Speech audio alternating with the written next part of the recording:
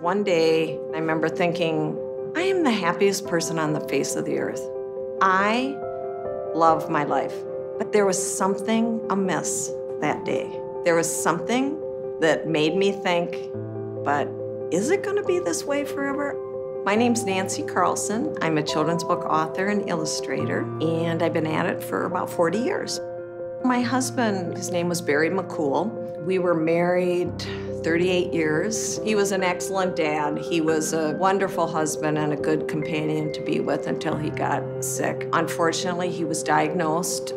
He had this really rare form of dementia called frontal temporal dementia, and that started us on this road of financial problems. I guess the start would be this odd behavior that started happening with him. I didn't really think much about it until later in the journey when I discovered he had borrowed money from a lot of our friends and asked them not to tell me. He was always my business manager. I had left everything to him. When he had me sign a piece of paper, I never asked.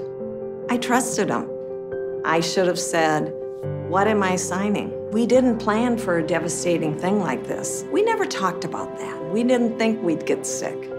We didn't even imagine it. I think about that a lot now. I definitely am saving my money in case something happens to me because I don't want my kids to deal with what I had to deal with my husband. I would say people should talk about that. It's not an easy discussion. And those conversations are something I think are very important.